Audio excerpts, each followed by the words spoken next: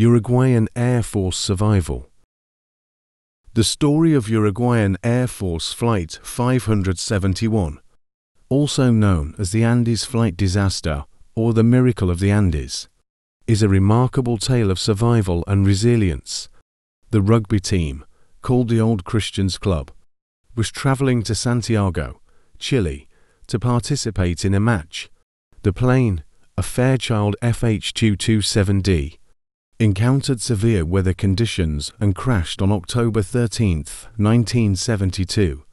12 people died in the initial impact, and several others succumbed to injuries and extreme cold over the next few days.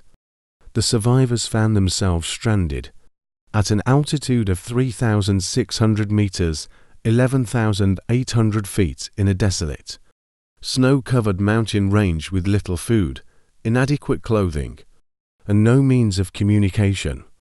As days turned into weeks, the situation became dire. They faced freezing temperatures, avalanches, and the constant threat of starvation. After more than a week, the survivors received word from a transistor radio that the search for them had been called off, as the wreckage of the plane had not been found.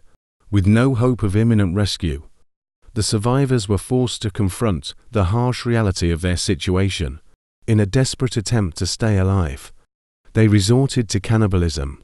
They rationed the little food they had, which consisted of small amounts of chocolate, wine, and the flesh of deceased passengers. This unimaginable decision was made to sustain their strength and increase their chances of survival.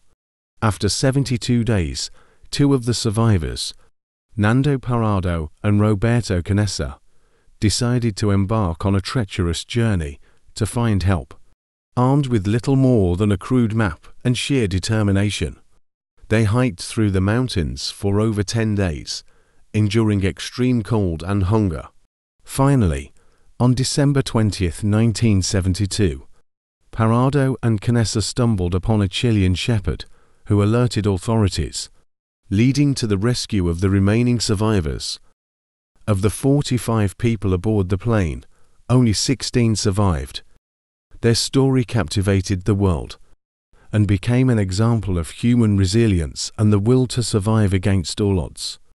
It inspired books, documentaries, and movies, most notably the 1993 film Alive, based on survivor Piers Paul Reed's book of the same name. The story of Uruguayan Air Force Flight 571 serves as a testament to the strength of the human spirit and the lengths people can go to endure, in the face of extreme adversity,